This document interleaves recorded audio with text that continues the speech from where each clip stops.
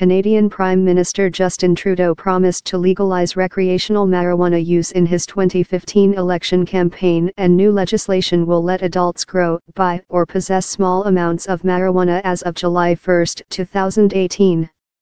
Under the new law, private or government retailers will be able to sell marijuana, and licensed producers will be able to grow it. The Canadian cannabis black market is estimated to be worth between 7 billion cordobas, $billion, and 10 billion cordobas a year, with rates of youth use among the highest in the world.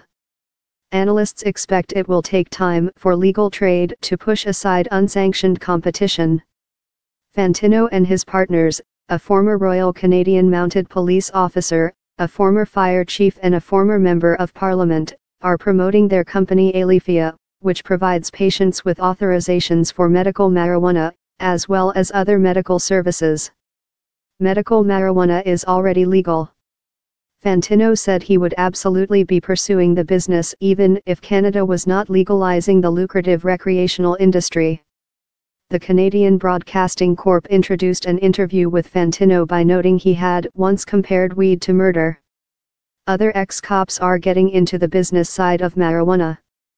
Former Deputy Toronto Police Chief Kim Derry has been involved in medical marijuana businesses since 2012. Derry is president of MedScan Canada, which he said provides security for about half a dozen marijuana growers.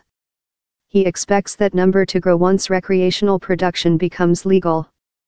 From a background of criminal activity, I certainly know how grow operations operated in the past, Derry said. I know all the pieces, through a chain of supply, where there's weaknesses. The government's effort to legalize marijuana is headed up by another former Toronto police chief, Bill Blair, who succeeded Fantino in 2005 before they both turned to politics. Blair said retired police officers have been getting calls for advice on medical marijuana production since related laws came into effect in 2013. I think many are being sought out for their expertise in public service and regulatory law and security around these things, he said, adding he does not think it's unseemly for police officers to make money off cannabis. For me, it's entirely consistent with my life's work and I wouldn't comment on anyone else's history or motives. Pot possession remains illegal until July and Canadians continue to be prosecuted for it, 17,733 people in 2016, according to Statistics Canada. Studies have found marginalized communities are disproportionately targeted. The government is developing ways to track each marijuana plant from seed to point of sale and test for quality. It has yet to draft detailed advertising rules or finalize tax levels.